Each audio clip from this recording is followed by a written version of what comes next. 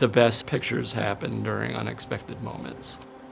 You don't know when history is going to unfold. It was either 64 or 65. Went to D.C. with my parents and my older sister. I remember two things about that visit. One is we were walking around outside the White House. This black limousine went by, and the back window went down, and Lady Bird Johnson waved at us out the window. The other thing I remember about that trip, we got this book called The Living White House, which was a paperback book put out by the National Geographic Society, and it showed pictures of all the rooms in the White House. I wore that book out. It's actually still at my mom's house. And it also showed some candid pictures of President Johnson.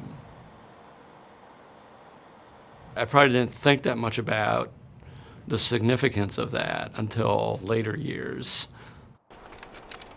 Yoshi Okamoto, whose nickname was Oki, was LBJ's official White House photographer. He was really the first person to truly document a presidency, be in every meeting, be in the private residence with the family. He set the bar so high that I think everybody's been trying to match the coverage that he did.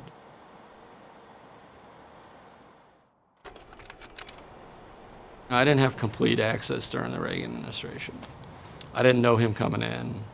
I wasn't his chief photographer. I mean, it was a different time. It was the 80s, and they would completely fabricate the scene. They'd set up lights, they'd ask Reagan to do this, but they'd make it look real.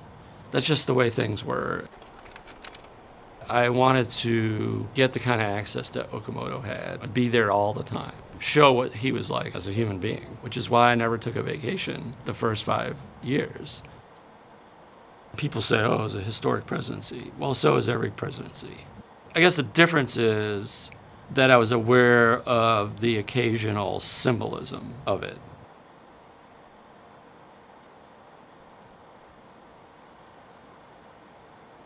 I'm the most impatient person in the world, but when it comes to waiting for a picture, I think I'm the most patient person in the world. There are some days where it was like watching paint dry. But then, when you least expect it, something happens. 6-7, Sandy Hook School. The Sandy Hook School caller is indicating she thinks there's someone shooting in the building. John Brennan, who was then the Homeland Security Advisor, came in to report that 26 people had been killed, including 20 young kids. You're trying to frame the picture at the same time you're trying to take in what's taking place.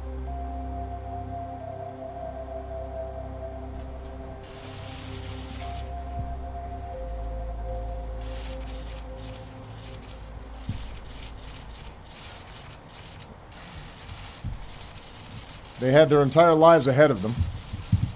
Birthdays, graduations, weddings, kids of their own.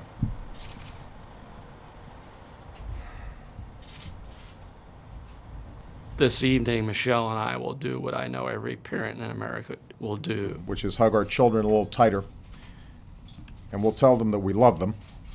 Later that afternoon, he was going to go get Michelle in the private residence. So I went up in the elevator with him to the private residence, and Malia was standing in the hallway. She had just gotten home from school. He latched onto her, and he just wouldn't let her go. I'm watching everything that he's receiving. I probably know his mood better than anybody because of that. I want to give him space, but do my job. We fly up to Newtown, and he's having to console all these families. The Wheeler family, their son Ben was shot and killed. Their older son Nate was at the same school, and he hid in a closet, going from room to room, seeing these families. I'm not using a motor drive or a flash. I'm trying to be as stealthy as I can. I don't want to interfere with their moment, but I also want to try to capture it for history. When he had finished meeting with all the families, he retreated to that room.